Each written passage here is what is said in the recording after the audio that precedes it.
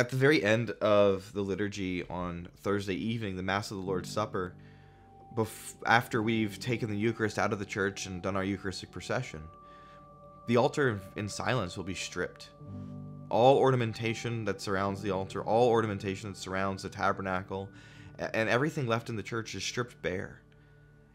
And it's because at this moment, we're entering deeply into the celebration of the Lord's Passion. That on Good Friday, all of the glory of his divinity is veiled by his humanity.